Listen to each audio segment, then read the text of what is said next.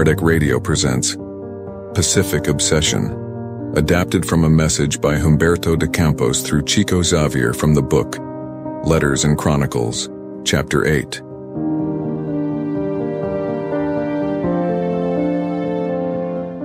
When I met my friend Custodio Saquarema in the spiritual realm, we had an emotional outpouring natural of long-separated companions. The conversation gravitated toward comments on our new situation. I knew that Custodio belonged to a spiritist family, and certainly in this condition, he would have taken as much advantage as possible from the existence of which he left. With this in mind, I ventured a question, hoping to find him in excellent standing for entering the higher spheres. Saquarema, however, smiled vaguely and reported with the sharp self-criticism that I recognized in him. Well, my dear, you cannot evaluate what a disguised obsession is without any external signs. I came back from Earth on the mode of, you won it, but you can't keep it. I gathered much consideration and a lot of money, but I returned much poorer than when I reincarnated. You know that I was reborn in a spiritist home.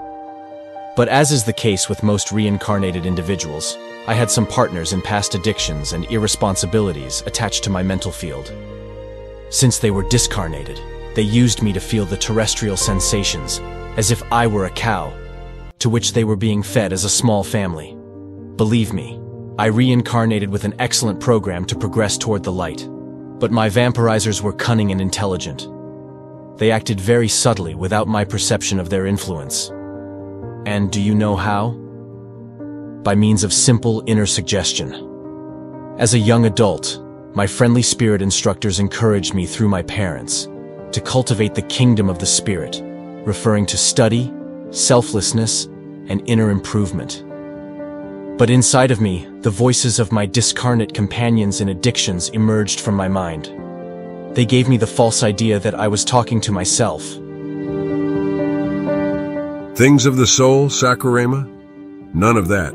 It is time to enjoy your youth. Leave philosophy for later. At some point I graduated. The warnings from home grew louder, calling me to duty, while my spirit companions kept mocking me. What? Duty? This is not the right time. How can you build a career and be religious at the same time? Saquarema, come on. Look at everyone else. Don't be crazy. I got married and, soon after, the calls to become more spiritual intensified. But my invisible explorers kept on saying, don't give in, Saquarema. Focus on your family responsibilities. You have to work, earn a living, get a position, and take care of your wife and children. I got older. My parents passed away. I was a lawyer and a banker, and I still listened to the good spirits through dedicated companions who asked me to rise morally by fulfilling my commitments. But in my mind, my obsessors continued relentlessly. Saquarema, come on. How about the social life? You are not prepared to dedicate your life to your faith. Then, my friend, came old age and illness, these two nurses of the soul who live hand in hand on earth. I began to suffer and became disenchanted. In my aging years, there were very few spirit friends inviting me to open my heart to greater spirituality. But at this time, the screams of my vampirizers rose louder, more ironic, breathing sarcasm into me, as if I was ridiculing myself. You, old Saquarema? What are you going to do with spiritism? It's too late.